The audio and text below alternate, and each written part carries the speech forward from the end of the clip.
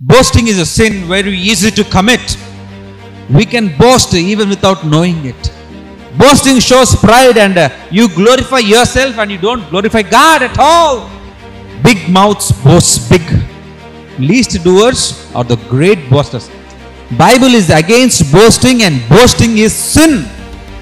We are not able to stay without boasting because we are surrounded with boasting like Wi-Fi. False preachers loves to boast. If you are a Christian and you are doing well in your life, listen, do not boast. Hey Christian, let someone tell about you. You don't do it yourself. False boasting is to connect with the people emotionally. People increases themselves in boastfulness in the end times. ఎందుకంటే దేవుడు చూస్తున్నాడు ప్రియమైన దేవుని బిడ్డలారా, నువ్వు ఏం మాట్లాడుతున్నావు, ప్రతి ఒక్కటి ఎలా మాట్లాడుతున్నావు, ప్రతి ఒక్కటి చూస్తా ఉన్నావు. నువ్వు గద్దిస్తున్నావా, లేకపోతే నువ్వు స్వకీయ దురాశల కోసం నువ్వు మాట్లాడుతున్నావా, స్వకీయ దురాశల కోసము నీ యొక్క ధన లాభం కోసం ఇంకొకరు పొగుడుతున్నావా, లేకపోతే గద్దిస్తున్నావా, సరైన మార్గంలో పెడుతున్నావా, నీ గురించి నువ్వు ఎక్కువ మాట్లాడుకుంటున్నావా, నా గురించి నువ్వు ఎక్కువ మాట్లాడుతున్నావా, నిన్ను నువ్వు మహింపరుచుకుంటున్నావా, నన్ను మహింపరుస్తున్నావా, నా గురించి చెప్తున్నావా, నీ గురించి నువ్వు చెప్తున్నావా, నీ కష్టాలు చెప్తున్నావా, నేను నీ కొరకు పడిన కష్టాల గురించి చెప్తావా, నేను నీ కొరకు విడిచిన ప్రాణం గురించి మాట్లాడతావా, నీవు సమకూర్చుకున్న ఈ లోకంలో ఆశ గురించి ప్రాణం గురించి నువ్వు మాట్లాడుతున్నావా? దేవుడు లెక్క పెడతాడు ప్రియమైన దేవుని బిడ్డలారా. ఎందుకంటే మనం జీవిస్తుంది ఆయన జీవము. ఎందుకంటే నా పాపం ఆయన శిలువలో తీసుకున్నాడు. ప్రతి ఒక్కటి లెక్క చూస్తాడు. నువ్వు ఎవరి గురించి మాట్లాడుతున్నావు, ఏం మాట్లాడుతున్నావు, ఎందుకు మాట్లాడుతున్నావు, ఎలా మాట్లాడుతున్నావు, ప్రతి ఒక్కటి దేవుడు లెక్క ఉన్నదే. ఒక్కసారి ఆ లెక్క తీస్తే మనం ఏడుంటామమ్మా? ఆయన త్రాసులో వేసి నిజంగా చూసినప్పుడు మనం తోగలుగుతామా? మరి అటువంటి వారికి మనకి ఎందుకే డామ్ పెట్టిన, మనకి ఎందుకు ప్రగల్భాలు అవసరమా?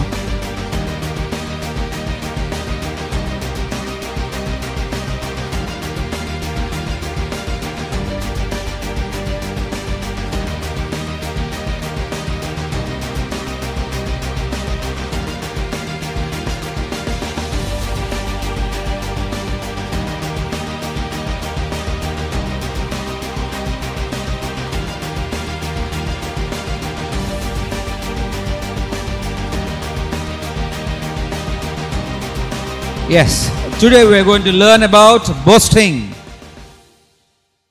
Boasting. Boasting. Boast. B-O-A-S-T-I-N-G. అంటే ప్రగల్భాలు పలకటం. ఏంటంటే అది ప్రగల్భాలు పలకటం. ఈ ప్రగల్భాలు పలికే అలవాటు ఎవరికి ఉంది? నిజం చెప్పనా, అందరికీ ఉంది. అందరము తెలుసో తెలియకో ప్రగల్భ పలుకుతానే ఉంటాం. Boasting is a sin very easy to commit. ఈ ప్రగల్భాలు పలకటం అంట పాపం అంట, చాలా ఈజీగా చేయగలిగే పాపం అంటే. పాపంలో కూడా ఈజీగా చేయగలిగినవి ఉంటాయి, కష్టంగా చేయగలిగినవి ఉంటాయి. ఈజియెస్ట్, చాలా ఈజీగా చేయగలిగే పాపము ప్రగల్భ పలకటము. దొంగతనం చేయడం కొంచెం కష్టమే కదా, దొంగతనం చేయడం కొంచెం కష్టమే, వ్యభిచారాలు చేయడం కొంచెం కష్టమే, నరహత్య చేయడం కొంచెం కష్టమే, పరువుల మీద వాళ్ళు ఉన్నప్పుడే వాళ్ళ గురించి చెప్పడం కొంచెం కష్టమే. కానీ ప్రగల్భాలు చాలా ఈజీగా వెళ్ళిపోతాయి. అంటే పాపంలో కష్టమైన పాపాలు ఉన్నాయి, సుఖమైన పాపాలు కూడా, సుఖంగా చేసే పాపాలు కూడా ఉన్నాయి. అంటే ఈజీగా జస్ట్ లైట్గా చేసే పాపాలు కూడా ఉన్నాయి. అట్లా లైట్ చేసే పాపాల్లో ఒకటి ఏంటంటే ప్రగల్భాలు పలకటం. ప్రతి ఒక్కరికి we can boast even without knowing it. మనకు తెలియకుండానే మనం ప్రగల్భాలు పలుకుతూ ఉంటాం. మనకు తెలియదు అసలు మనం ప్రగల్భాలు పలుకుతున్నామని, మనం గొప్పలు చెప్పేసుకుంటున్నామని, మనం డాంబికంగా మాట్లాడుతున్నామని మనకు తెలియకుండానే జరిగిపోయే ఒక పాపం ఇది. ఇంకోటి, ఈ ప్రగల్భాలు పలకటం వల్ల నాకు నేను ఘనత తెచ్చుకుంటున్నాను కానీ దేవునికి మాత్రం ఘనతనివ్వటం లేదు.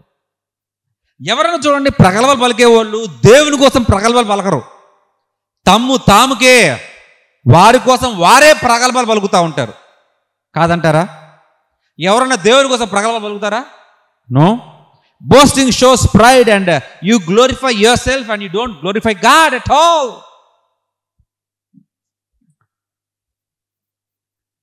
మనము సాక్ష్యాలు చెప్పేటప్పుడు చాలామంది సాక్ష్యాలు చెప్తూ ఉంటాం సంఘాల్లోనే మ్యాక్సిమం.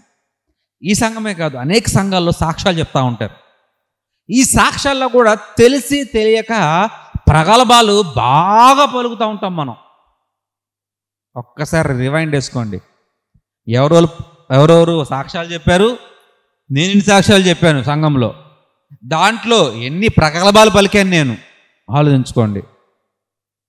సాక్ష్యం చెప్పేటప్పుడు చాలా జాగ్రత్త ఉండాలి. Be careful when you give testimonies, do not boast. సాక్ష్యము మనకి ఎట్లా ఉండాలంటే దేవుని మహింపరిచేలాగా ఉండాలి.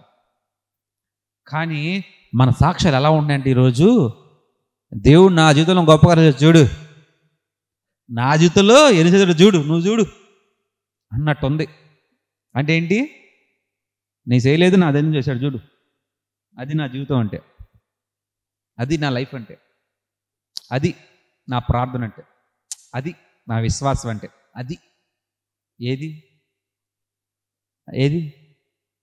అంటే నీకు సరిగ్గా ప్రార్థన జీవితం లేదు, నీ విశ్వాస జీవితం లేదు, నీకు దేవుడి జీవితం లేదు, చూసి నేర్చుకో, నాకు ఎన్ని ఉన్నాయి అనే మాదిరిగా సాక్ష్యాలు తయారైనవి. ప్రార్థన చేయగా అది వచ్చేసింది, దేవుని మహిమ కలుగును గాక.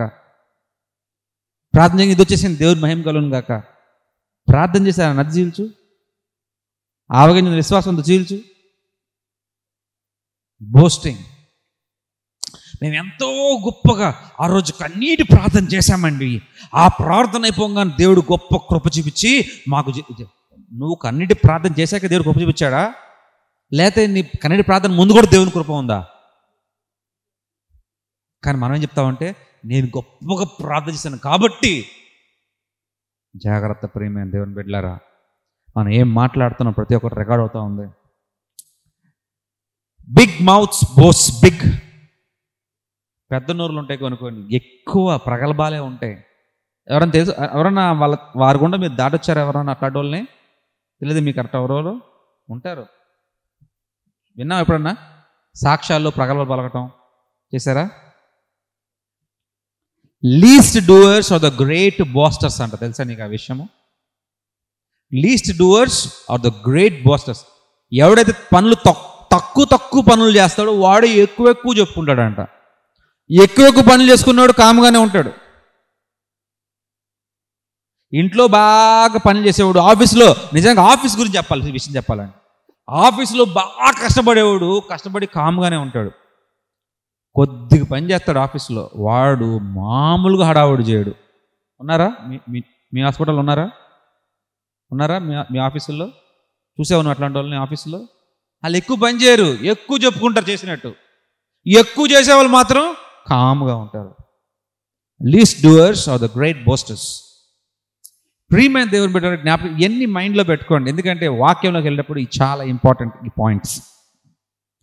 మరి మనం ఎక్కడ ఉన్నాం? నిజంగా మనం తెలియకుండానే మనం చాలా ప్రగల్భాలు పలుకుతూ ఉంటాం. చాలా, రోజుకి 10-15.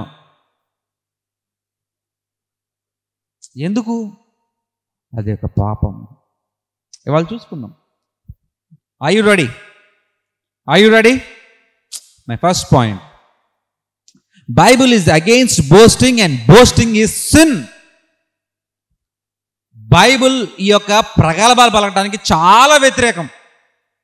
బైబిల్ వ్యతిరేకిస్తుంది ప్రగల్భాలు పలకటం అనేది, వ్యతిరేకిస్తుంది. ఎందుకంటే పాపము అనేది ఏది కూడా బైబిల్ సహించదు.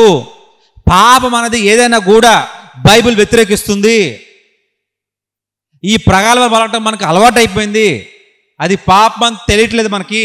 అది మన జీవితంలో అది ఒక ఒక ఒక భాగం అయిపోయింది. ఎందుకంటే మనకున్న సినిమాలు అట్లాంటి ప్రభావమే చూపిస్తున్నాయి. సినిమాలు పిల్లల మీద మన జీవితాలను ప్రభావాలు చూపిస్తున్నాయి. అట్లాగే సినిమాలు చూడట్లేదు, పోనీ మంచోళ్ళు. వార్తలు చూస్తున్నారా? చూడండి, వార్తల్లో కూడా పొలిటికల్ లీడర్స్ ప్రగల్భాలు పలుకుతున్నారు. పోనీ అదే స్కిప్ అవుదాము, పోనీ ఇంకేమన్నా చూద్దాం అనుకున్నా ఈరోజు ఒక సాక్ష్యాలు పెట్టుకొని వాళ్ళ ఏమన్నా మీటింగుల గురించి మనం బైబిల్ మీటింగ్స్ కానీ లేకపోతే ఒక సభల గురించి మనం వింటున్నా కూడా అక్కడ కూడా ప్రగల్భాలు పలుకుతున్నారు. అంటే ఈ ప్రగల్భాల నుంచి మనం ఎక్కడ తప్పించుకోలేకపోతున్నాం? సినిమాల్లో ప్రగల్భాలే, వార్తల్లో ప్రగల్భాలే, రాజకీయ నాయకులు ప్రగల్భాలే వచ్చేస్తుంది మొత్తానికి. ప్రగల్భాలే చెప్పి నాలుగు తిరగటంలా టంగ్ ట్విస్టర్ లాగా ఉంది. రాజకీయ నాయకులు అట్లాగే ఉంది, మన టీవీల్లో అలాగే ఉంది, వార్తల్లో అలాగే ఉంది, సినిమాల్లో అలాగే ఉంది, సీరియల్స్లో అలాగే ఉంది. ఇవన్నీ తప్పించుకొని బయటికి వెళ్దాం, లోకం అలాగే ఉంది. ఎవరిని చూసినా అదే మాట్లాడాలి, ప్రగల్భాలు. నార్త్ ఇండియాకి వెళ్తే ఒక కామన్ డైలాగ్ ఉంటుంది. మా నాన్న ఎవరో తెలుసా, ఏమన్నా చిన్నగా గొడవ పెడితే మేర బాప్ కౌనే మాలూం, అరే వాడెవడో తెలుసా నీకు అసలు, నేను ఎవరో తెలుసా నీకు అసలు. ఏంటంటే ఎక్కడికి వెళ్ళినా, ప్రతి నూక్ అండ్ కార్నర్, ఎక్కడికి వెళ్ళినా, ఏ వీధిలోకి వెళ్ళినా, ఏ స్లమ్లోకి వెళ్ళినా, ఏ పాష్ స్ట్రీట్స్లోకి వెళ్ళినా ఈ యొక్క ప్రగల్భాల నుంచి మాత్రం తప్పించుకోలేదు. ప్రియమైన అంతటా ఉంది, స్కూల్స్లో ఉంది, టీచర్స్ దగ్గర ఉంది, పిల్లల దగ్గర ఉంది, కాలేజెస్లో ఉన్నాయి, అట్లాగే ఉద్యోగాల్లో ఉన్నాయి. రిటైర్ అయితే ఇంట్లో ఉంటుంది, టీవీలో. ఎక్కడికి వెళ్ళి తప్పించుకుంటారు మీరు ప్రగల్భాల నుంచి? అంతటా ఉంది. అంతటా ఉన్న ప్రగల్భాలు నీకు అంటవా? ప్రియమైన జ్ఞాపం చేసుకోండి, ఇంత ప్రగల్భాలు మనం పలుకుతూ ఉండి ఈ ప్రగల్భాల లోకంలో మనం జీవిస్తూ ఉంటే అది మనం అంటకుండా ఉంటుందా? బురదలో పడినోడు బురద అంటకుండా ఉంటుందా? నెలలో వెళ్ళినోడు తడకుండా ఉంటుందా? అగ్గి మీద పడితే కాలకుండా ఉంటుందా? ప్రగల్భాలు ఉన్న లోకంలో మనం జీవిస్తూ ఉండి ప్రగల్భాలు మనం అంటకుండా, ప్రగల్భాలు పలకకుండా మనం ఉండగలుగుతున్నామా? We are not able to stay without boasting, because we are surrounded with boasting like వైఫైతో ఎలా సరౌండ్ అయి ఉన్నామో, లేదా ఈ టెలిఫోన్ సిగ్నల్స్తో మనం ఎలా ఉన్నామో, మొబైల్ సిగ్నల్స్ ఎలా ఉన్నామో, ప్రగల్భాలతో మనం అలా తిరిగి ఉన్నాం అంతే. మొత్తం దాన్ని తప్పించుకోలేకపోతున్నాం. చూసుకుందాం ఒకసారి యెరెమీయా రాసిన గ్రంథము 3వ అధ్యాయము 23వ వచనము. జెరెమియా 9:23. యెహోవా ఇలాగ సెలవిచ్చుచున్నాడు, జ్ఞాని తన జ్ఞానం బట్టి, శూరుడు తన శౌర్యం బట్టి అతిశయింపకూడదు, ఐశ్వర్యవంతుడు తన ఐశ్వర్యం బట్టి అతిశయింపకూడదు. ఇక్కడ జ్ఞాపకం చేసుకోండి, బైబిల్లో దేవుడు యెహోవా తండ్రి ఎలా అంటున్నాడంటే, ఎలా సెలవిస్తున్నాడు? జ్ఞాని తన జ్ఞానం బట్టి అతిశయించకూడదు. నేను పెద్ద జ్ఞాని, నేను పెద్ద తెలివిగలవాణ్ణి, నేను ఇది ప్రగల్భాలే వచ్చింది బయటికి నేను ఇప్పుడు మాట్లాడుతుంటే. అట్లాగే ఆ సౌర్యం బట్టి, బలమును బట్టి, మనకున్న బ్యాక్గ్రౌండ్ బట్టి, మనకున్న సెక్యూరిటీని బట్టి, మనకున్న మనుషులు, మన వెనకాల తిరుగుతున్న మనుషులను బట్టి మనం గట్టిగా మాట్లాడటానికి అవకాశం లేదు. అదే మాదిరిగా మనకున్న డబ్బును బట్టి, ఆస్తిని బట్టి, అంతస్తుని బట్టి మనం ప్రగల్భాలు పలకడానికి అవకాశం లేదు. అందుకే దాన్ని బట్టి అతిశయపడద్దు అంటున్నాడు. ఈ ప్రగల్భాలు వెళ్ళి అతిశయం నుంచే వస్తాయి బయటికి. అతిశయపడతాం ప్రతి దానికి. అదే డబ్బు ఉంది, కొంచెం డాంబికంగా ఉంటాం. మాది అప్పర్ క్యాస్ట్, మా క్యాస్ట్ ఇది కాబట్టి నేను నా క్యాస్ట్ని బట్టి నేను అతిశయపడుతున్నాను, నా అతిశయాన్ని బట్టి నాకు గర్వం వస్తుంది, నా గర్వాన్ని బట్టి నేను ప్రగల్భాలు పలుకుతాను. అవునా కాదా ప్రియమైన దేవుని బిడ్డలారా? వాళ్ళ పెద్ద పెద్ద క్యాస్ట్ వాళ్ళందరూ ఏంటి ప్రగల్భాలు. దాంట్లో కొంతమంది నీతిమంతులు ఉన్నారండి, అసలు వాటి గురించి మాట్లాడరు. కొంతమంది మాట్లాడతారు ఈ ప్రగల్భాలు. అట్లాగే డబ్బున్న వాళ్ళందరూ కొంతమంది తగ్గించుకొని ఉన్నారు, అతిశయపడే వాళ్ళు ఉన్నారు. బలమును బట్టి అతిశయపడే వాళ్ళు ఉన్నారు, తగ్గించుకునే వాళ్ళు ఉన్నారు. జ్ఞానమును బట్టి అతిశయపడే వాళ్ళు ఉన్నారు, తగ్గించుకునే వాళ్ళు ఉన్నారు. ఈ అతిశయపడటం వల్లనే వచ్చేది ప్రగల్భాలు. అది దేవుడు వద్దంటున్నాడు, పాపం అంటున్నాడు. అతిశయపడద్దని దేవుడు చెప్తున్నాడు. దేవుడు చెప్పి ప్రతి దానికి వ్యతిరేకంగా లేదు, ప్రతి దానికి అది పాపం కింద పరిగణించబడుతుంది. చూద్దాం ఒకసారి యాకోబు రాసిన పత్రిక 4వ అధ్యాయం 16-17 చూద్దాం ఒకసారి. యాకోబు రాసిన పత్రిక 4వ అధ్యాయము 16-17. ఇప్పుడైతే మీరు డాంబములందు అతిశయపడుచున్నారా? ఇట్టి అతిశయం అంతయు చెడ్డది, కాబట్టి మేలైనది చేయి నెరుగుయు అలాగు చేయువానికి పాపము కలుగును. ఎవరికి పాపం కలిగిద్దంట? అర్థం కాల. పాపము కలుగును మాత్రం అర్థమైంది. చూద్దాం ఒకసారి 16. మీరు డాంబములయందు అతిశయపడుచున్నారా? ఇట్టి అతిశయము చెడ్డది. అంటే అతిశయం చెడ్డది, డంబికంగా మాట్లాడటం. ప్రగల్భాలు పలకడం అంటే ఏంటి? జీవపు డంబము. అది ప్రగల్భాలు పలకడం అంటే. ఆ జీవపు డంబము చెడ్డది. ఆ చెడ్డది ఏమంటున్నాడు? పాపము. A equal to B equal to C equal to D, A equal to D. అంతేనా? అంతేనా అమ్మా? కాదా? When A equal to B, B equal to C, C equal to D అంటే hence A equal to D, hence proved. అట్లాగనే మనము ప్రగల్భాలు ఎందుకు వస్తాయి? అతిశయపట్టం వల్ల వస్తాయి. అతిశయం పట్టం వల్ల డాంబికం వస్తుంది, డాంబికం వల్ల ప్రగల్భాలు వస్తాయి. ఈ ప్రగల్భాలు పాపము. సో అతిశయమే పాపం. సింపుల్. ప్రియమైన దేవుని బిడ్డలు జ్ఞాపకం చేసుకోండి, బైబుల్ ఈ అతిశయ పట్టాన్ని, ఈ యొక్క డాంబికంగా మాట్లాడటాన్ని, ఈ ప్రగల్భాలు పలకటాన్ని వ్యతిరేకిస్తుంది. బైబిల్ ఏమంటుందంటే అది పాపము అని చెప్తుంది. హల్లెలూయా. నా point number 2, falls preachers loves to boast. అబద్ధ ప్రవక్తలు, అబద్ధ బోధకులు, అబద్ధ పాస్టర్లు ఎవరైతే ఉన్నారో వాళ్ళందరూ కూడా బాగా డాంబికులుగా ఉంటారంట. వారు ఎవరంటే వారు ప్రగల్భాలు పలుకుతూ ఉంటారంట. చూద్దాం ఒకసారి. Jude chapter 1:16. ఎస్, వారు తమ, బాగా వినండి, వారు తమ దురాశల చొప్పున నడుచుచు లాభమును నిమిత్తము మనుషులను కొనియాడుచు సనుగువారిని తమ గతిని గూర్చి నిందించు వారినై ఉన్నారు. వారి నోరు డంబమైన మాటలు పలుకును. ఈ ఎవరు నోరు డంబముగా మాట్లాడుతుందంటే, జీవడంబం అంటే పాపం అని తెలుసుకున్నాం. ఈ జీవడంబము అతిశయమని తెలుసుకున్నాం. ఈ జీవడంబమే ప్రగల్భం అని తెలుసుకున్నాం. ఇప్పుడు ఈ ప్రగల్భాలు పలికేది, డంబమైన మాటలు మాట్లాడేది ఎవరు అంటే కొందరు ఉన్నారంట. ఆ కొందరు ఎవరు? దురాశల చొప్పున నడుచుచు లాభము నిమిత్తం మనుషులు కొనియాడుచు. ఎవరైనా లాభము లేకుండా ఇంకొకరిని పొగుడుతారా? పొగుడుతారా అండి లాభం లేకుండా? నెవర్. లాభం ఉన్న పొగడరు కొంతమంది. నేను ఆయన పొగిడేది ఏంటి, నేను ఆడ గురించి మంచి చెప్పేది ఏంటి, పొగడరు. ప్రియమైన దేవుని బిడ్డలారా, మీరు ఫస్ట్ నుంచి చదువుకుంటా కిందకి వెళ్తా ఉంటే కనపడతా ఉంటుంది ఏంటంట, అబద్ధ ప్రవక్తలు, అబద్ధ బోధకులు ఏంటంట తమ స్వకీయ లాభం కొరకు, నాకు లాభం. అసలు మేరీ గారండి ఎంత ప్రార్థన పరులని తెలియదండి. అసలు ఆ రోజు 1996లో నేను ఆగస్టు నాడు నేను వాళ్ళ ఇంటికి వెళ్ళినప్పుడు నాకు భోజనం పెట్టి నాకు ఏమి లేనప్పుడు అన్ని చేశారండి. అలా గుర్తు కూడా ఉండదు ఆ రోజు ఏంటో.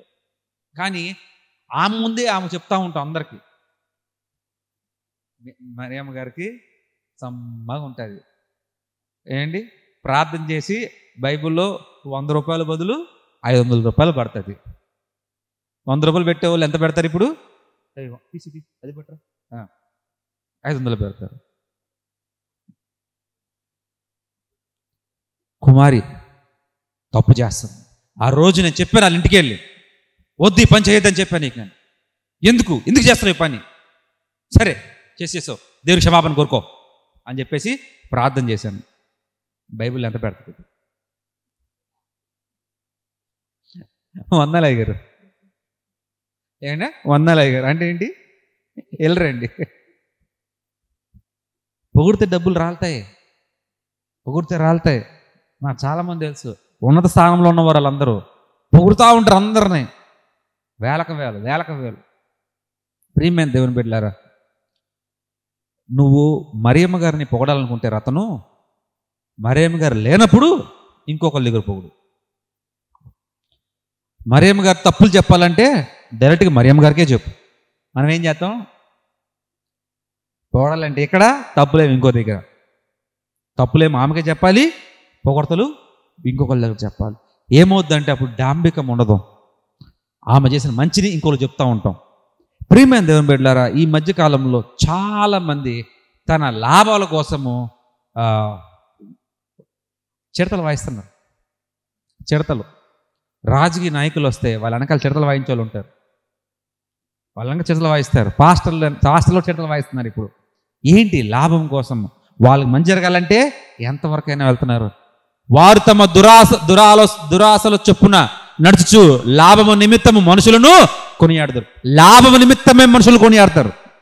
చాలా స్పెసిఫిక్గా ఉంది, గుర్తుపెట్టుకోండి. లాభం నిమిత్తమే మనుషులు కొనియాడతారు, వేరే విషయాన్ని కోసం కాదు. ఎస్, సనుగువారును తమ గతిని గూర్చి నిందించువారునై ఉన్నారు, వారు నోరు డమ్మ మాటలు పలుకును. Be careful my friends. లాభం కోసమే మాట్లాడమాకండి.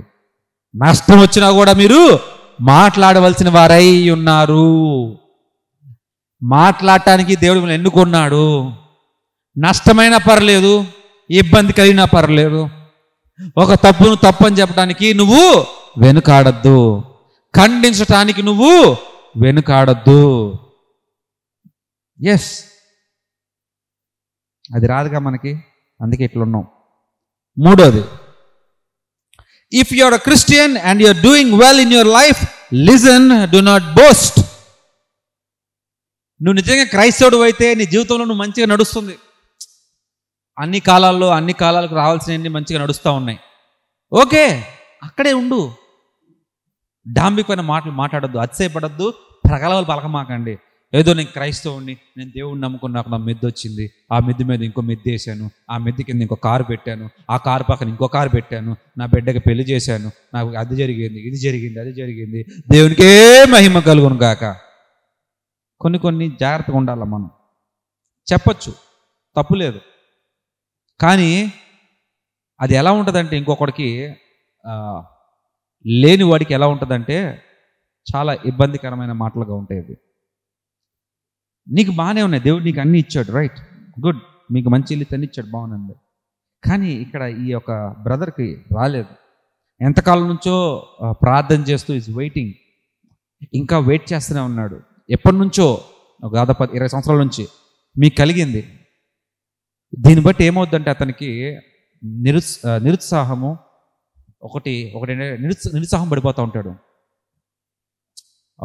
ఏంటిది, నా చుట్టుపక్కల అందరూ ఎదిగిపోతున్నారు, నా పరిస్థితి ఏంటి అనేది ఆ యొక్క బలహీనమైన మనసుకి గాయపడతాడు అతను.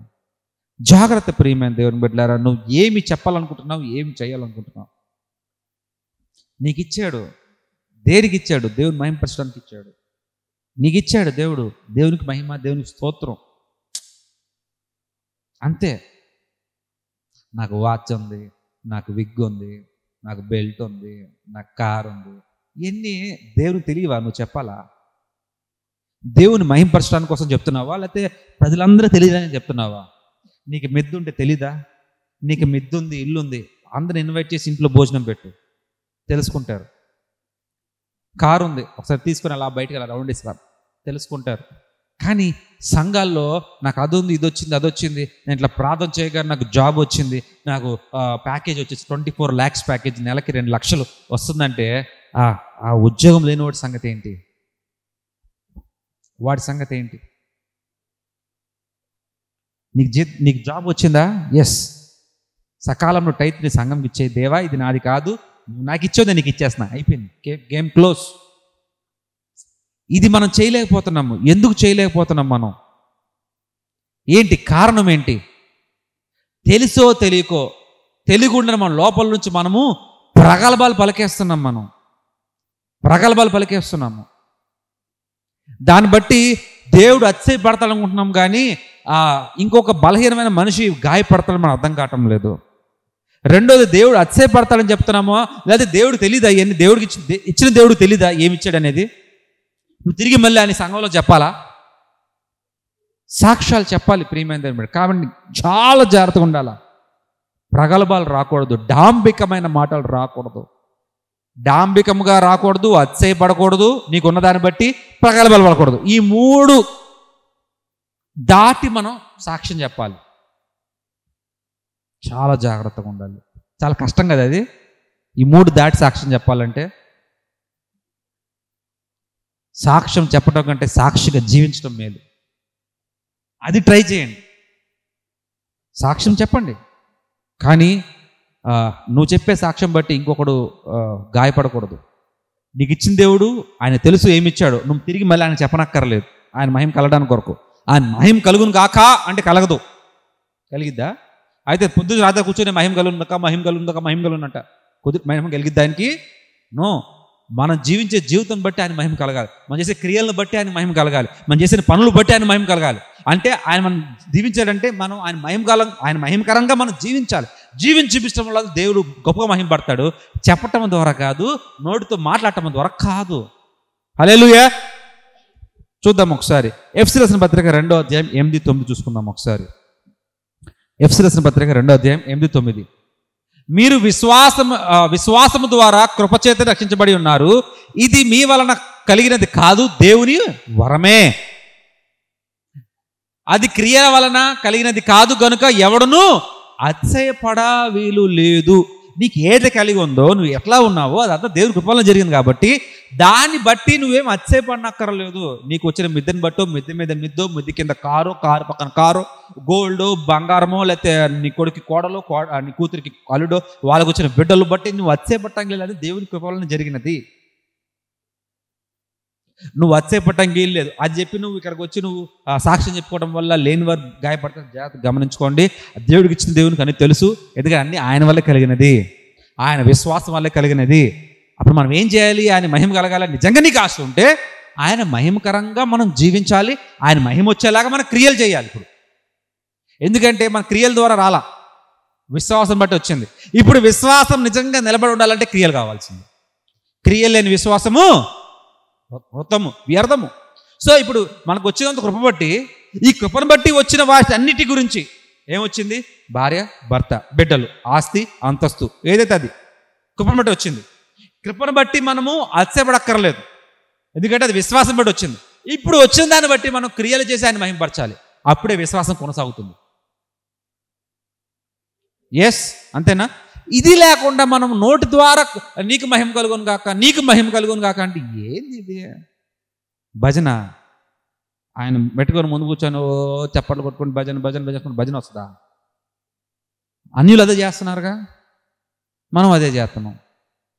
జాగ్రత్తగా ఉండాలి ప్రియమైన దేవుని బిడ్డలారా. వాక్యమందు my 4th point. Hey Christian, let someone tell about you, you don't do it your self. నిజంగా క్రైస్తవుడు అయితే నువ్వు, ఓ క్రైస్తవుడా, నీ గురించి ఇంకోటి చెప్పేలాగన ఉండు. నీ గురించి ఇంకోటి చెప్పేదాకా నువ్వు వేచి ఉండు. అన్నీ నీ గురించి నువ్వే కొట్టుకోవద్దు. ఏంటిది? డప్పు.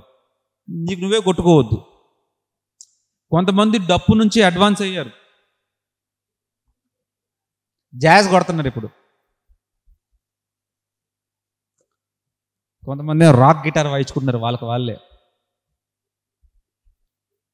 ఇది మన నుండి వచ్చిందో లేదా సినిమాల నుండి వచ్చిందో కాదు. సినిమాల నుంచి కూడా, సినిమాల నుంచి ప్రభావం చాలా ఉంది క్రైస్తవుల మీద. చాలా. ఏదో మొన్న ఒక న్యూస్ ఛానల్లో ఒక ఎమ్మెల్యే నడుస్తూ ఉంటే వెనక నుంచి ఒక బ్యాక్గ్రౌండ్ మ్యూజిక్ సాంగ్ ఒకటి, ఒక ఎమ్మెల్యే ఒక ఎంపీ కనబడుతుంటే ఇంకో సాంగ్ వస్తుంది వెనక నుంచి. పాటని స్టేజ్ కాదు కాబట్టి అది నేను చెప్పడం లేదు ఆ పాటల గురించి.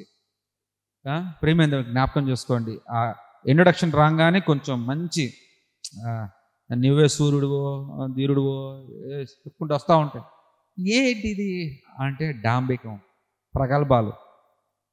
మన గురించి మనం చెప్పుకోవటానికి మనము ఇష్టపడుతున్నాము, ఇంకొకరి గురించి చెప్పటం మనకి ఇష్టం అనిపించడం లేదు. ఇంకొకరు మన గురించి చెప్పేదాకా మనం వేచి ఉండలేకపోతున్నాం. 3 తప్పులే మనవి. కుమారి గురించి నేను చెప్పా, రతన్ అన్న నా గురించి ఒక్క మాట మాట్లాడు, నేను చెప్తా, నేను చెప్పా. చెప్పడానికి ఇష్టం అనిపించట్లేదు, నేను చెప్పను. ఇంకొకరి గురించి చెప్పం, మన గురించి ఇంకోళ్ళు చెప్పరు. అప్పుడు ఏం చేయాలా? మనమే డప్పు కొట్టుకోవాలా. ప్రియమైన దేవుని బిడ్డ జ్ఞాపకం, సామెతలు 27:2 చూద్దాం ఒకసారి. ఈ డప్పు కొట్టుకోవటము ముందు మానుకోవాలి. ఎందుకంటే ఒకరి గురించి బయట తెలియాలంటే కొంతమందికి 6 నెలలు పడుతుంది, సంవత్సరం పడుతుంది. మన గురించి ఇంకోళ్ళు చెప్పుకోవాలంటే 10 ఏళ్ళు పడుతుంది. అబ్రహాం గురించి నేను చెప్తున్నాను మధ్యకాలంలో 100 ఏళ్ళు పట్టింది అబ్రహాం చెప్పుకోవాలంటే. అబ్రహాం బిడ్డలు కనిన తర్వాత కదా అబ్రహాం గురించి చెప్పుకోవడం జరిగింది. అబ్రహాం నిజంగా 100 సంవత్సరాలతో బిడ్డలు పుట్టలేదు అనుకో, అబ్రహాం ఎవడు ఇంతకి? Who is Abraham? 100 ఏళ్ళకి బిడ్డ పుట్టిన తర్వాత కదా అబ్రహాము విశ్వాసాన్ని బట్టి కనిన తర్వాత మళ్ళీ ఇవ్వటానికి సిద్ధపడ్డాడు. కత్తి పైకి లాగబడింది. ఆ ఇస్సాకుని దేవుడు జనాంగంగా మార్చాడు. అప్పుడేగా చెప్పుకుంది మనం, 100 ఏళ్ళు పట్టింది. నీ నోరు కాదు అన్యుడే, నీ పెదవులు కాదు పరులే నిన్ను పొగడుదును. Let another man praise the, not దైన్ own mouth, A stranger not దైన్ own lips. నిన్ను నువ్వు పొగుడుకోవద్దు, నీ గురించి నువ్వు డ్రమ్ము కొట్టుకోవద్దు, నీ గురించి జాజ్ కొట్టుకోవద్దు. ఇంకోటి ఎవడో కొట్టడానికి అవకాశమే, ఆడు కొట్టేదాకా వెయిట్ చేయి. వాడు కొట్టకుండా, వాడిని కొట్టనివ్వకుండా, కొట్టేదాకా మనం వెయిట్ చేయకుండా మనమే కొట్టేసుకుంటే దాన్ని ఏమంటారంటే ఇప్పుడు ప్రగల్భాలు. డప్పు కొట్టుకోవడం, ప్రగల్భాలు పలకడం, డాంబికమైన మాటలు, నేత్రాస, శరీరాస, జీవపు డంబము, డాంబికమైన మాటలు. ప్రియమైన దేవుని బిడ్డలారా, చాలా జాగ్రత్తగా ఉండాలి ఈ విషయం మందు. ఇట్స్ ఓకే అనుకుంటామేమో మనం, నేను అది చేయగలను, నేను చేసేస్తాను ఈజీగా, నేను చేయగలను ఏమో. చాలా జాగ్రత్తగా ఉండాలి. నీ నోట్లోంచి చిన్న డాంబికమైన మాట, చిన్న అతిశయము లేకపోతే చిన్న ప్రగల్భాలు కూడా అది నీ పాపంగా పరిగణించబడుతుంది. బైబుల్ దాన్ని వ్యతిరేకిస్తుంది, పాపం అది. 5వది, falls boasting is to connect with the people emotionally. ఇప్పుడు బోస్టింగ్ చూసుకున్నాం కదా, ఇప్పుడు ఇంకో రకం ఉంది ఇక్కడ, ఫాల్స్ బోస్టింగ్, అబద్ధ ప్రగల్భాలు. నిజంగా అక్కడ ఏముండదు కానీ వీళ్ళు గొప్ప మాట్లాడుకుంటారు. ప్రగల్భాలు అంటే ఏంటంటే మన గురించి మనం డప్పు కొట్టుకోవటం, మన గురించి మనం డప్పు కొట్టుకోవటం. ఈ అబద్ధ ప్రగల్భాలు కూడా పలుకుతూ ఉంటారు కొంతమంది. ఏంటంటే నేను గొప్పవాడిని, నేను అది చేయగలను, ఇది చేయగలను అని కొంతమంది. అయితే ఉన్నది దాచిపెట్టి అబద్ధాలు చెప్పడం కొంతమంది. చూద్దాం ఒకసారి వాక్యం చూద్దాం, మీకు బాగా అర్థమవుతుంది ఇది. కొరింథీ 2వ పత్రిక 11వ అధ్యాయం 30 వచనం. అతిశయపడవలసి ఉంటే నేను నా బలహీనత విషయమైన సంగతులను గూర్చియే అతిశయపడుదును అని అపోస్తలుడైన పౌలు కొరింథీ 2వ పత్రికలో రాస్తున్నాడు. ఏమంటాడు, నేను నిజంగా ఒకవేళ అతిశయపడాలంటే నేను నా బలహీనతలను బట్టి నేను అతిశయపడతా, నా ఘనతలను బట్టి కాదు, నా బలహీనతలను బట్టి అని చెప్పి బలహీనతలను బట్టి నేను అతిశయపడ్డానని చెప్పట్లా ఆయన. మళ్ళీ ఒకవేళ నేను అతిశయపడాలంటే నా బలహీనతలు యందు నేను అతిశయపడతాను అని చెప్పుకుంటే నేను అతిశయపడను అంటాడు కూర్చొని. అంటే నేను ప్రగల్భాలు పలకను, నేను డాంబిక మాటలు మాట్లాడను. ఒకవేళ ప్రగల్భాలు పలకాలంటే నా యొక్క బలహీనతల మీద నేను మాట్లాడతాను నేను, కానీ అది కూడా మాట్లాడను అంటున్నాడు. ఈరోజు ఆడి కార్లు ఉంటాయి, చేతికి యాపిల్ వాచెస్ ఉంటాయి, Apple 13 Pro plus minus XX ఆ ఫోన్లు ఉంటాయి అనమాట. ఎన్ని ఉంటాయి పక్కన, ఎన్ని ఉంటాయి ఫోన్లు ఉంటాయి. 40,000 రూపాయల సూట్ ఉంటుంది, 50,000 రూపాయల సూట్ ఉంటుంది, మంచి కాస్ట్లీ జీవితం ఉంటుంది. స్టేజ్ మీదకి వచ్చి మేము ఎన్ని కష్టాలు పడుతున్నామో మీకు తెలియదు, మా కష్టాలు దేవునికి తెలుసు, మేము ఆ రోజు ఆ కష్టం గురించి మాట్లాడుతూ ఉంటారు కూర్చొని. అంత కష్టాలు ఉంటే ఆ కారు అమ్మే, ఆ ఫోన్ అమ్మే, కష్టం తీర్చుకో. ఎంత దీనంగా మాట్లాడతారంటే అయ్యా అయ్యా. నిజంగా వాళ్ళ కష్టాలు తీర్చుకోవడం వాళ్ళ దగ్గర డబ్బులు ఉంటాయి, కష్టాలు తీర్చుకోవడానికి డబ్బులు ఉంటాయి, కానీ వాళ్ళు అతిశయపడి దేని గురించి అంటే వాళ్ళ బలహీనతలు ఏంది. అందరికీ బలహీనతలు ఉంటాయి, అందరికీ రోగాలు ఉంటాయి, అందరికీ కష్టాలు ఉంటాయి, అందరికీ ఇబ్బందులు ఉంటాయి. ఇక్కడ ఎవరని సంఘంలో ఒక్కలన్నా సరే నాకు ఏ బాధ లేదని చేసేస్తాను చూద్దాం ఒకసారి, ఒక్క ఇబ్బంది లేదు నాకు లేదండి. మైక్ ఇస్తే అందరూ చెప్తారు ఇబ్బందుల గురించి, ఏదో నా దగ్గర మైక్ ఉంది కదా నా ఇబ్బందుల గురించి చెప్తాడట. ఈరోజు ఇన్స్టాగ్రామ్లు చూసిన, యూట్యూబ్లు చూసిన ప్రతి ఒక్కరూ ఆ పాస్టర్కి పాస్టర్ అమ్మగారికి ఉన్న ఇబ్బందుల గురించే చెప్తున్నారే. ఎవరికయ్యా లేదు ఇబ్బందులు? ఎవరికయ్యా లేదు కష్టాలు? మీకు ఇస్తే మీరు చెప్పరా మీ బాధలు? ఏమా నువ్వు చెప్పుకోలేవా? మైక్ దొరికింది కదా నేను నా బాధలు చెప్పేసుకుంటే ఆయనకి ఇబ్బందులు ఉన్నాయి అనుకోవాలి. ఇప్పుడు అందరూ ఇక్కడ బాగా జ్ఞాపకం చేసుకోండి. నువ్వు అతిశయపడు, నీ యొక్క బలహీనతలు ఎందు అతిశయపడు, ఓకే పడాల్సి వస్తే, కానీ నువ్వు దాని గురించే అతిశయపడుతున్నావే, నీ బలహీనత నువ్వు అతిశయపడుతున్నావే, నువ్వు ఎమోషనల్ కనెక్ట్ అవ్వాలనుకుంటున్నావు జనాలకి. వై? నువ్వు దేవుని విషయాలు నువ్వేం నేర్పించాలి? ఎన్ని కష్టాలున్నా, ఎన్ని ఇబ్బందులున్నా ఏమి లేనట్టు నిలబడాలి. అపోస్తలుడు పౌలు అది నేర్పించాడు మనకి. అందరు విడిచారు. ఆయన చంపడానికి ఎంటబడ్డారు. ఎన్నోసార్లు మరణం సంభవించింది. ఆయన దగ్గర ఎన్ని పోయినాయి, ఏమీ లేవు, చెరసాల వేయబడ్డాడు. కానీ ఎన్ని గురించి మాట్లాడట్లేదు ఆయన. అన్నిటి గురించి మాట్లాడటంలా, దేవుడి గురించి మాట్లాడుతున్నాడు. దేవుడి మహిమ కొరకే మాట్లాడుతున్నాడు. దేవుడి చిత్తం కొరకే మాట్లాడుతున్నాడు. దేవుడు ఏం చెప్పాడు అది మాత్రమే చేస్తున్నాడు. ఆయనకి ఎన్నో కష్టాలు, ఇబ్బందులు ఉన్నాయి. ఒక్కోసారి తినకుండా పడుకున్నాడు. నేను ఎన్నోసార్లు దెబ్బలు తిన్నా, నేను చెరసాల వేయబడ్డా, నన్ను ఎన్నోసార్లు ఇబ్బందులు పడ్డా నేను. కానీ దాని గురించి మాట్లాడటంలా. అయినప్పటికీ కూడా ఆయన పట్టించుకోవట్లేదు.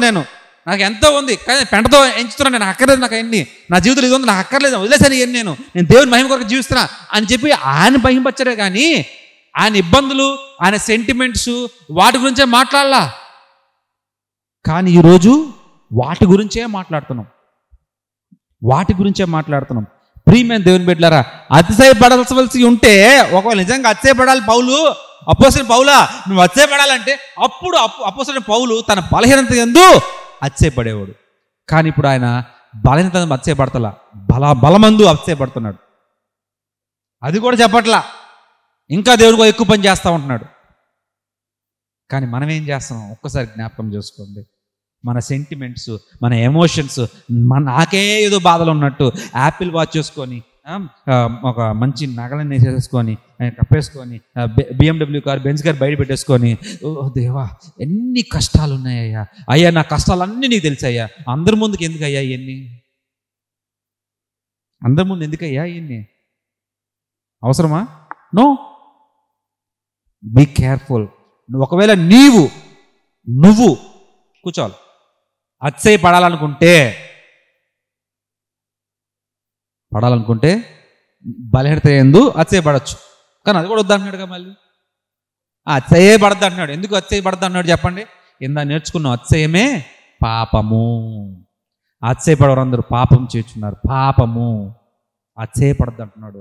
అతిశయపట్టంలోనే బయటకు వస్తుంది ప్రగల్భాలు, అదే డంబికమైన మాటలు. ఆరోది, people increases themselves in boastfulness in the end times. అంత్య దినములలో ప్రజలు తాము గురించి ప్రగల్భాలు పలుకోవటం మరి ఎక్కువగా తయారవుతుందంట. మరి ఎక్కువగా ప్రగల్భాలు పలుకుతారు. డప్పు 24 hours డప్పు. ఒకళ్ళ గురించి మన గురించి మనమే చెప్పుకోవడం అయిపోయి, కానీ మన పాపం అని తెలీదు, తప్పు అని తెలీదు. అది దాన్ని ఏమంటారు మరి?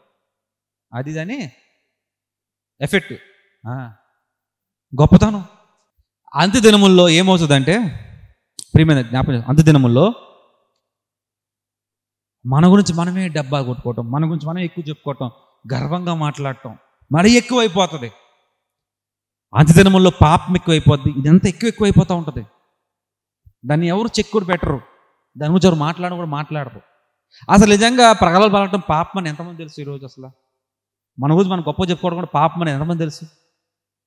ఎస్, డాంబికమైన మాటలు మాట్లాడడం పాపం అని మనకు అలవాటు అయిపోయింది. నిజ జీవితంలో ఇట్స్ కామన్ అయిపోయింది. అది ఇట్స్ వెరీ కామన్.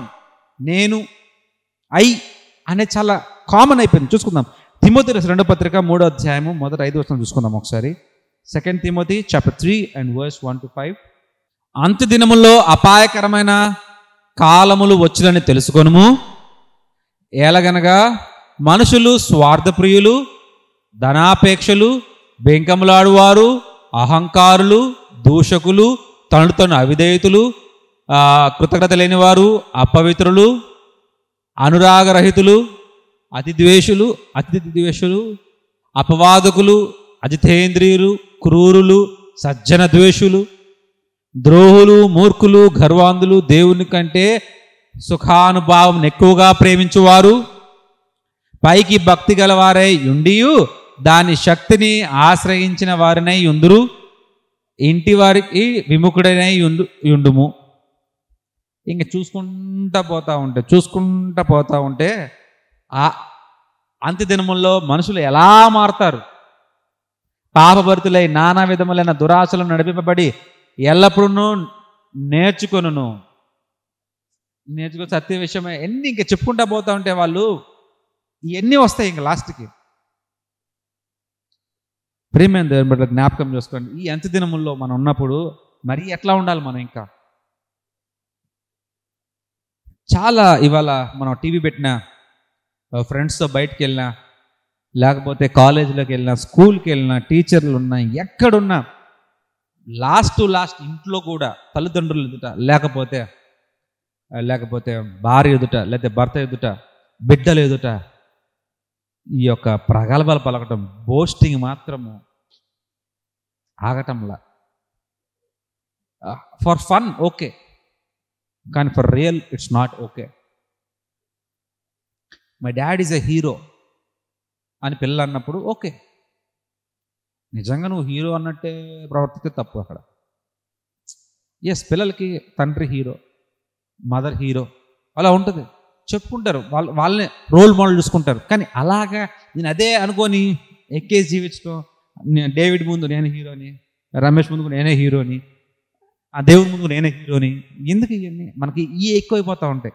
ఎందుకంటే ఒక మెట్టు ఎక్కితే దిగడం కష్టం, మనం ఎక్కువ ఉండటమే మంచిది. అది అపోస్తలుడైన పౌలు అంటాడు, ఏమని? పలకాలు చూస్తే నా బలహీనత పలుకుతాను కానీ అది కూడా పలకని అంటున్నాడు. అది కూడా అవసరం లేదు, ఎందుకంటే దేవుడు చూస్తున్నాడు. ప్రియమైన దేవుని బిడ్డలారా, నువ్వు ఏం మాట్లాడుతున్నావు, ప్రతి ఒక్కటి ఎలా మాట్లాడుతున్నావు, ప్రతి ఒక్కటి చూస్తా ఉన్నావు. నువ్వు గద్దిస్తున్నావా, లేకపోతే నువ్వు స్వకీయ దురాశల కోసం నువ్వు మాట్లాడుతున్నావా? స్వకీయ దురాశల కోసము, నీ యొక్క ధన లాభం కోసం ఇంకొకరు పొగుడుతున్నావా, లేకపోతే గద్దిస్తున్నావా, సరైన మార్గంలో పెడుతున్నావా? నీ గురించి నువ్వు ఎక్కువ మాట్లాడుకుంటున్నావా, నా గురించి నువ్వు ఎక్కువ మాట్లాడుతున్నావా? నిన్ను నువ్వు మహింపరుచుకుంటున్నావా, నన్ను మహింపరుస్తున్నావా? నా గురించి చెప్తున్నావా, నీ గురించి నువ్వు చెప్తున్నావా? నీ కష్టాలు చెప్తున్నావా, నేను నీ కొరకు పడిన కష్టాల గురించి చెప్తావా? నేను మీ కొరకు విడిచిన ప్రాణం గురించి మాట్లాడతావా? నీవు సమకూర్చుకున్న ఈ లోకంలో ఆశ గురించి, ప్రాణం గురించి నువ్వు మాట్లాడుతున్నావా? దేవుడు లెక్క పెడతాడు ప్రియమైన దేవుని బిడ్డలారా. ఎందుకంటే మనం జీవిస్తుంది ఆయన జీవము. ఎందుకంటే నా పాపం ఆయన శిలువలో తీసుకున్నాడు. ప్రతి ఒక్కటి లెక్క చూస్తాడు. నువ్వు ఎవరి గురించి మాట్లాడుతున్నావు, ఏం మాట్లాడుతున్నావు, ఎందుకు మాట్లాడుతున్నావు, ఎలా మాట్లాడుతున్నావు, ప్రతి ఒక్కటి దేవుడు లెక్క ఉన్నది. ఒక్కసారి ఆ లెక్క తీస్తే మనం ఏడుంటామమ్మా? ఏడుంటాం మనం? సరిపోం కదా. మన జీవితాలు సరిదూగుతాయా? ఆయన త్రాసులో వేసి నిజంగా చూసినప్పుడు మనం తూగలుగుతామా? మరి అటువంటి వారికి మనకి ఎందుకే డాంబికమైన మాటలు, మనకెందుకు ప్రగల్భాలు అవసరమా? ఒక్కసారి దేవుని నుంచోగలుగుతాం మనం? నుంచోలేం. ఎందుకంటే ఆ మహిమ ఎదుట ఆ తీర్పు తీర్చకుండానే ఈ యొక్క దుష్టులు, పాపులు నరకంలో పరిగెడతారంట. నువ్వు గొర్రె, నువ్వు మేక అని వేరు చేయనక్కర్లా. ఒక్కసారి ఆయన ఎదుటి నుంచుంటే చాలు, అర్థమైపోద్ది మన సీన్ అంటే. మనకి వెళ్ళిపోతారంట. ప్రకటన గ్రంథం రాస్తుంది అట్లాగా. అది దుష్టులు వారు నరకంలో వేయబడక ముందే వారు నరకంలోకి పరిగెడతారంట బయటకు వెళ్ళి. ఎందుకు? తెలిసిపోద్ది. ఆయన ఎదుటి నుంచోలేం కదా మనం. ఆ దూత ఎదుట నుంచోలేకపోయాడు యోహాను. నాకు మొక్కొద్దు నువ్వు, లే నేను నీలాంటి భక్తున్నే, మొక్కొద్దు నాకు. అదిగో మనం ఎవరు మొక్కడానికి లేదని చెప్తున్నాడు. ప్రియమైన దేవుని బిడ్డ జ్ఞాపకం చేసుకోండి, మనం ఎలా ఉన్నాం, ఏమై ఉన్నాం, ఎక్కడ ఉన్నాం, మనం చేసే పని ఏంటి, మన బతికేంటి, మన ఆలోచనలు ఏంటి, మన మాటలేంటి, మన చేష్టలేంటి, ఒకసారి జ్ఞాపకం చేసుకోండి. ఒకసారి ఏ రీతిగా ఉన్నాం, ఎందుకున్నాం? మనం ఆయన ఎదుటి నుంచోలేం, సరితూగలేం. మనం ప్రగల్భ పలకమంటే బాగా పలుకుతాం, వెళ్ళిపోతాం, ఎంత దూరం వెళ్ళిపోతాం, ఎంత మాట్లాడేస్తాం. మనం చేయలేంది చేయలేమని చెప్పలేం, చేయగలిగింది చేస్తామని చెప్పడానికి కూడా డాంబికమైన మాటలు. ప్రియమైన బిడ్డ, వాళ్ళని చిన్న రీక్యాప్ చేస్తాను. బోస్టింగ్ అంటే జంబము, రెండోది ప్రగల్భ పలకటం. ఎందుకంటే ఈ ప్రగల్భ పలకటం అనేది పాపం అని బైబిల్ చెప్తా ఉంది. Boasting is sin and very easy to commit. అంటే ఈ యొక్క బోస్టింగ్ అంటే ఈ ప్రగల్భ పలకటం చాలా ఈజీ. ఆ పాపం చాలా ఈజీ కమిట్ చేయొచ్చు. We can boast without knowing it. మనం ప్రగల్భ పలుకుతూనే ఉంటాం, కానీ మనం తెలియదు పలికినట్టు కూడా. అది నిజ జీవితంలో అలవాటు అయిపోయింది. ఎందుకంటే టీవీ చూస్తే సినిమాలు అలాగే ఉన్నాయి, సినిమా థియేటర్లు సినిమాలు అలాగే ఉన్నాయి, సినిమాలు చూడని వాళ్ళు వార్తలు పెడితే వార్తా ఛానల్స్ అలాగే ఉన్నాయి, ఆ టీవీ ఛానల్స్లో ఎమ్మెల్యేలు ఎంపీలు అలాగే ఉన్నారు, బయటికి వెళ్తే ప్రజలు అలాగే ఉన్నారు, స్కూల్కి వెళ్తే ప్రజలు అలాగే ఉన్నారు, కాలేజ్కి వెళ్తే అట్లాగే ఉన్నారు, ఇంటికి వస్తే అలాగే ఉంది, ఫ్రెండ్స్ దగ్గరికి వెళ్తే మొత్తం అలాగే ఉంది. Escape అవ్వలేం. Boasting shows pride and glorifies your self and you will never glorify God. నువ్వు దీన్ని బట్టి ఏమవుతుందంటే నిన్ను మహింపరుచుకుంటావు. ఈ యొక్క ప్రగల్భ పలకడం వల్ల దేవుని నువ్వు మహింపరచవు. ప్రియమైన దేవుని బిడ్డలారా, సంఘంలో కానీ ఎక్కడైనా సాక్ష్యములు కూడా జాగ్రత్తగా ఉండండి. ఎందుకంటే ఖచ్చితంగా దాంట్లో ప్రగల్భాలు వస్తూనే ఉంటాయి. Big mouth Bragg's big and big mouth boasts big. పెద్ద నోరు ఏం చేస్తుందంటే ఎక్కువ ప్రగల్భాలుగుతూ ఉంటుందంట. అట్లా కాకుండా తక్కువగా పనిచేసే వాళ్ళు ఎక్కువగా ప్రగల్భాలుగుతారంట. ఉన్నారు మీ ఆఫీస్లో అట్లాంటి వాళ్ళు లేరా? మీ డ్యూటీలో లేరా? తక్కువ పని చేస్తారు కానీ ఎక్కువ చేసినట్టు మాట్లాడుతూ ఉంటారు లేరా? Very good. మీ దగ్గర ఉన్నారు అట్లాగా? ఉంటారు, అంతటా ఉన్నారు. వాళ్ళు ఎక్కడన్నా తక్కువ పని చేసే వాళ్ళు ఎక్కువ చెప్పుకుంటారు, అంతటా ఉంటారు. ఎక్కువ పని చేసే వాళ్ళు కామ్గా ఉంటారు. రైట్. నా first point, Bible is against boasting and boasting is sin. ఎందుకంటే ఈ యొక్క పగలగలటము పాపము, బైబిల్ దానికి వ్యతిరేకిస్తుంది, బైబిల్ దాన్ని ఖండిస్తూ ఉంది. Falls preachers loves to boast. ఈ అబద్ధ ప్రవక్తలు, అబద్ధ బోధకులు, అబద్ధ పాస్టర్లు ఏంటంటే వారికి ఈ యొక్క బోస్టింగ్, ఈ ప్రగల్భాలటం చాలా ఇష్టంగా ఉంటుంది. వారి గురించి, సఖీ దురాశల గురించి వారి కొరకే మాట్లాడుతూ ఉంటారు. నువ్వైతే నిజంగా క్రైస్తవుడు అయితే, నువ్వు నిజంగా జీవితంలో మంచి జరుగుతూ ఉంటుంది, జీవితంలో నువ్వు ప్రగల్భాలటం మానేసే. దేవుడిని మంచి దీవించాడు, మంచి భార్యని ఇచ్చాడు, మంచి ఇల్లుని ఇచ్చాడు, మంచి ఇంట్లో వస్తువులను ఇచ్చాడు, మంచి కారు ఇచ్చాడు, మంచి అన్ని మిద్దెలు అన్ని ఇచ్చాడు. జాగ్రత్త, ఇచ్చాడు కదా, ఇచ్చిన దేవుడికి నువ్వు ఏం ఇచ్చాడు తెలుసు కదా. నువ్వు అందరి ముందు చెప్పుకొని మళ్ళీ నువ్వు ఆయన మహిమ కలుగును కాక అంటాం కాకుండా, ఆయన ఇచ్చిన దాన్ని బట్టి నీ క్రియల ద్వారా జీవించి ఆయనకి మహిమ కలిగేలా జీవించు. ఎందుకంటే నువ్వు ఆ పని, ఆ దేవుడు నాకు అది ఇచ్చాడండి, ఇది ఇచ్చాడండి, ఇది ఇచ్చాడంటే, ఏమో ఈ బ్రదర్కి 20 years నుంచి ప్రార్థన రాలేదేమో, బలహీన మనస్సాక్షి గాయపడుతుంది, అది మంచిది కాదు. రెండోది, నువ్వు గొప్ప చెప్పుకున్నట్టు అవుతుంది. ఎందుకంటే దేవుడు మహిమ కలిగా జీవించమన్నాడు కానీ మహిమ కలిగేలా నువ్వు మాట్లాడమని చెప్పలేదు. కానీ జాగ్రత్తగా ఉండండి. నా 4వ పాయింట్,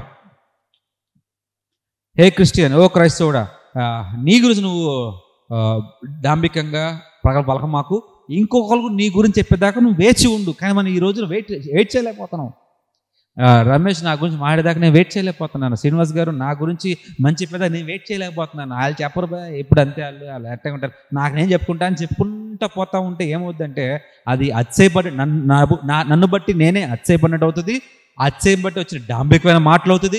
ఈ డాంబికను బట్టి నేను ప్రకటనలుగుతున్నాను నా గురించి నేనే, ఇదే పాపము, నా గురించి నేనే పాపం చేసుకున్నాను. నా నోటితో నా జీవితాన్ని గురించి నేనే మాట్లాడి పాపము నా మీదకి నేనే తెచ్చుకుంటున్నాను. అలాగా ఎవరి గురించి చేసుకోమాకండి. అలాగే ఫాల్స్ బోస్టింగ్, ఆపోజిట్ పౌలు అంటున్నాడు, నిజంగా బోస్ట్ చేయాలనుకుంటే నేను నా బలిని బట్టి నేను అతిశయపడతాను, కానీ దాన్ని బట్టి నేను అతిశయపడను అంటున్నాడు. అతిశయపడద్దు అంటున్నాడు. కానీ ఈరోజు నీకున్న బలహీనతలు బట్టి అతిశయపడుతుంది. చేతిలో మైక్ ఉంది కాబట్టి నీకున్న కష్టాలు, ఇబ్బందులు ఏడ్చుకుంటూ నువ్వు అందరి ముందు చెప్పనవసరం లేదు. దేవుడికి నీ కష్టాలు తెలుసు, నీ సుఖాలు తెలుసు, నీ లాభాలు తెలుసు, నష్టాలు తెలుసు. నీకు నిజంగా దేవునితో మాట్లాడాలని ఉంటే నువ్వు చక్కగా స్నానం చేసుకొని, తలంటుకొని, మంచి పౌడర్ రాసుకొని, గదిలోకి వెళ్ళి చక్కగా ప్రార్థన చేసుకో. ఎవరు తెలియకూడదు. ఏకాంతంగా ఉన్న నీకు, ఆ రహస్యమైన ప్రార్థన నీకు ఆ దేవుడికి మధ్యలోనే ఉండాలి. అంతేగాని వేల మందిలో, లక్షల మందిలో నువ్వు ఈ డ్రామాలు అయినవుతున్నారు. దేవుడికి అతిశయం కాదు, హేయములు ఇవన్నీ దేవుడు అస్సలు ఇష్టపడడు. ప్రేమైన జ్ఞాపకం చేసుకోండి. నువ్వు దేవుడికి ఎలా ఉండాలంటే దేవుడి గురించి చెప్పే మాదిరిగా ఉండాలి. ఎన్ని కష్టాలు, ఇబ్బందులు ఉన్నా కూడా నువ్వు ఎలా ఉండాలంటే సింహంలో ధైర్యంగా నువ్వు చెప్పాలి, మాట్లాడాలి. కానీ ఇవాళ నేను ధైర్యంగా మాట్లాడి కష్టాలు ఎన్ని పక్కన పెట్టి ఇట్లా మాట్లాడితే అందరూ అనుకుంటారంటే పాస్టర్ అయినా బాగానే ఉన్నాడు, ఇవన్నీ బాగానే ఉన్నాయి, ఇంకేంటిలే అనుకుంటారేమో, అనుకుంటే డబ్బులు రావేమో, అనుకుంటే ఏం జరగవేమో. సో ఎమోషనల్ కనెక్ట్ అవ్వాలి. ప్రతి ఓరు ఎమోషనల్ కనెక్ట్ అవుతాం. ప్రియమైన దేవుని బిడ్డలారా, సింహ బిడ్డలు సింహంలాగానే ఉంటాయి, ఏడ్చుకుంటుండవు. అది జ్ఞాపకం చేసుకోండి. కావాలంటే మీరు చూసుకోండి, ఆది సంఘ అపోస్తులు ఎవరైనా కూడా ఎవరు ఏడ్చుకుంటూ బాధపడుకుంటూ ఏడ్చుకుంటూ బోధించలేదు. ఈ 12 మంది శిష్యులు తీసుకోండి, తర్వాత ఇద్దరు జాయిన్ అయ్యారు, వాళ్ళు తీసుకోండి. కావాలంటే పాత నిబంధన ప్రవక్తలు తీసుకోండి, ఎవరు ఏడ్చుకుంటూ ప్రవచించలేదు. ఒక్కడు మాత్రమే ఏడ్చుకుంటూ ప్రవచించాడు, అది కూడా యెరెమీయా. అది కూడా ఎందుకంటే తన దేశం నాశనం అయిపోతుందని దేవుడు మార్చమని చెప్పాడు. కాబట్టి ఆ యెరూషలేము, ఇజ్రాయెల్ గోడల దగ్గర నుంచొని ఏడ్చుకుంటూ ప్రవచించాడు తప్ప ఆ ఒక్కడే అతన్ని వీపింగ్ ప్రాఫిట్ అంటారు యెరెమీయాని. మరి ఇంకెవ్వరు కూడా ఏడ్చుకుంటూ ఎమోషనల్గా బాధలు పెట్టుకుంటూ కన్నీరు పెట్టుకుంటూ మళ్ళీ పిండేసి ఎవరు చేయాల, బైబిల్లో ఎవరు చేయాల. అబ్రహాం, ఇస్సాకు, యాకోబులను చూసుకోండి. అంతకుముందు అబ్రహాం, ఇస్సాకు, యాకోబుల కంటే ముందున్న ఆదాం దగ్గర ఉండి చూసుకోండి, లేకపోతే మీరు యోనా దగ్గర చూసుకోండి, నోవా, నినివే దగ్గర చూసుకోండి. ఎవరు ఏడ్చుకుంటూ చేయలేదండి పనులు. ఎంత సంతోషంగా చచ్చిపోతున్నా కూడా ఆనందంగా పాడుకుంటూ, ఆ తర్వాత ఆది సంఘ అపోస్తుల తర్వాత ఎంతోమంది హతసాక్షులు అయ్యారు. వారు కూడా ఏడ్చుకుంటూ ఎవరు ప్రవచించలేదు. కానీ వాళ్ళ న్యూ ట్రెండ్ ఏడ్చుకుంటూ మాట్లాడటం, ఏడ్చుకుంటూ ప్రవచించడం, ఎమోషనల్ కనెక్ట్ చేయటం. బైబిల్ అట్లా చెప్పలేదు అసలు ఎప్పుడు కూడా. ఎవరు కూడా దేవుని చేత అభిషేకించబడిన వారు, ఎవరు కూడా ఆత్మాభిషేకం కలిగిన వారు, ఎవరు కూడా వాక్యాభిషేకం కలిగిన వారు, ఆత్మపడిన వారు ఎవరు కూడా ఏడ్చుకుంటూ దేవుని కొరకు పరిచయం చేయలేదండి. ఎంతో నిబ్రంగా సింహం వల్ల చేశారు. ఎంత ప్రాణం పోయినా పర్లేదు, తల తీసినా పర్లేదు. ఆ రోజు ఆ యోహాను కూడా తల తీసేస్తానా కూడా నిజమే మాట్లాడాడు. తల కిందలు సిలివేసినా కూడా పేతురు నిజం మాట్లాడాడు. ఎవరు కూడా చేయాల. కానీ ఈరోజు ఆ ట్రెండ్ ఎందుకు కొనసాగుతుంది? ఎందుకంటే ప్రజలు మీ కొరకు ప్రేమ దేవుని బిడ్డ జ్ఞాపకం చేసుకోండి. నా last point, people increase themself in boasting. ఈ అంత్యకాలం దినముల్లో అనేక ప్రజలు, చాలా మంది, ఆల్మోస్ట్ 95% అందరూ కూడా తమ్ముని గురించి తామే ప్రగలవలుకోవడం, తమ్ముని గురించి తామే మాడుకోవడం, ఈ డాంబికమైన మాట డబ్బా కొట్టుకోవడం ఎక్కువైపోద్ది. ప్రతి ఒక్కరు డబ్బా. ఎవరు వెయిట్ చేయరు. ఉన్నా లేకపోయినా. నిజంగా సూర్యుడు కాదు, బలవంతుడు కాదు, గొప్పడు కాదు, అయినా కానీ నేను గొప్పని, నేను సూర్యుడిని, నేను బలవంతుణ్ణి అని చెప్పుకుంటా పోతూనే ఉన్నారు. ఏమీ లేకపోయినా ఉంటే చెప్పుకుంటే ఒక అందం, వెంటకు చిరాకు పుట్టినా కొంతసేపు నిజమే కదా అనుకోవచ్చు. లేనోడు కూడా చెప్తే ఎట్టుంటుంది?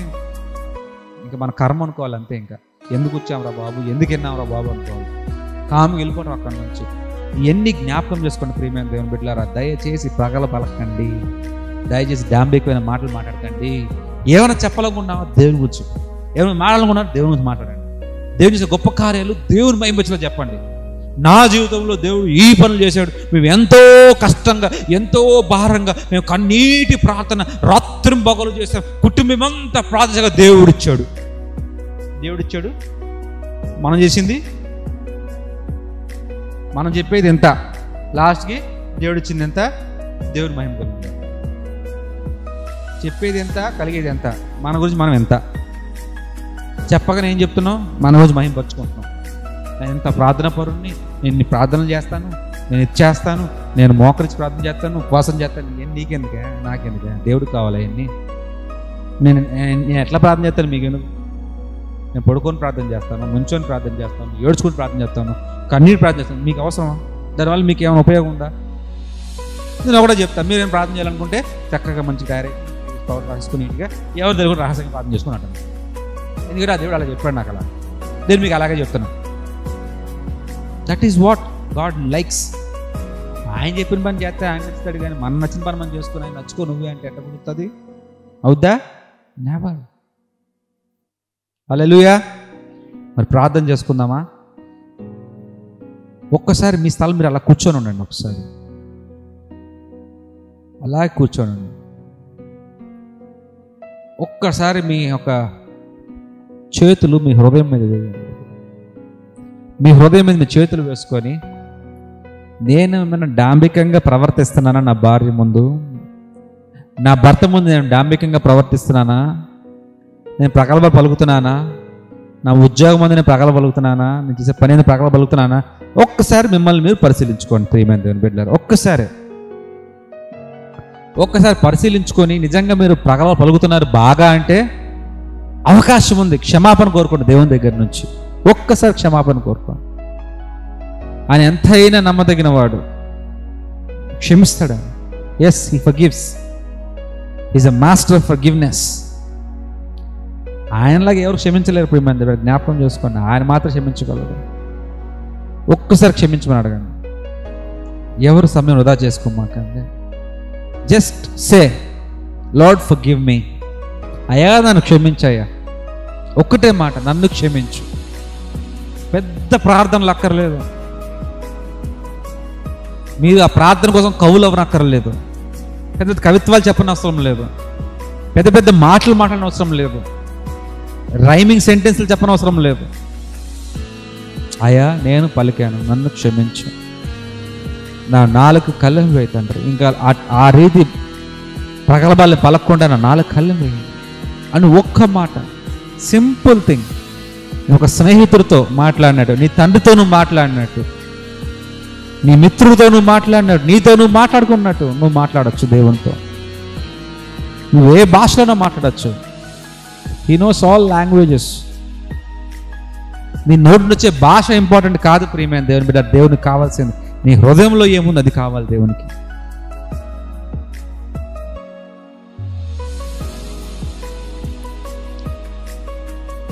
స్తుతి స్తుతి స్తుతి స్తుతి స్తోత్రం తండ్రి. మహోన్నత పరిశుద్ధ వేలాది కోట వచ్చిన భాగ్యం బట్టి వందనాలు. ప్రతి ఒక్క బిడ్డను దీవించు, ఆశీర్వదించు అయ్యా. మీ మెండైన మేలు కృపతో బలపరచమని కోరుతా ఉన్నాం నాయన. అతిశయముగా మాట్లాడాం నాయన, గర్వముతో మాట్లాడాం, డాంబికంగా మాట్లాడాం అయ్యా. ఇక మీదట అటు జీవితం మేము జీవించకుండా, ఇక మీదట ఆ రీతి బ్రతుకులు మాకు లేకుండా మీ కృపను మాకు అందించమని కోరుతా ఉన్నాం. దేవాది దేవా నీకు వందనాలు, నీకు స్తోత్రము. ఇక మీదట తండ్రి మీకు హేయులుగా మేము ఉండకుండా మీకు ఇష్టలుగా మేము ఉండటకు మీ కృపను అందించండి. మీ యొక్క జీవితము మేము జీవించలాగున, మీ మాదిరితనంతో మేము ఉండలాగిన సహాయం చేయండి. మీరే అన్ని విషయాల్లో తెలివి జ్ఞానము ఇచ్చి నడిపిస్తారని కోరుతూ ఈ చిన్ని ప్రార్థన ప్రభువైన యేసుక్రీస్తు వారిని మనం అడుగుకుంటున్నాం తండ్రి. పరలోకమందున్న మా తండ్రి, నీ నామం పరిశుద్ధపరచబడునుగాక, నీ రాజ్యం వచ్చునుగాక, నీ చిత్తం పరలోకమైనటువంటి భూమి మీద నెరవేరునుగాక. మనదిన ఆహారుడు మాకు దయచేయము, మేడల అపరాధం చేసిన మా అపరాధం క్షమించము, శోధన దగ్గర దృష్టి తప్పించుకున్న రాజ్యం, శక్తి, మహిమ నిరంతరం నీవైనా తండ్రి. May the love of Father, grace of Jesus Christ, commune with the Holy Spirit and forevermore. And all the God's children says, and all the God's children says, hallelujah, amen.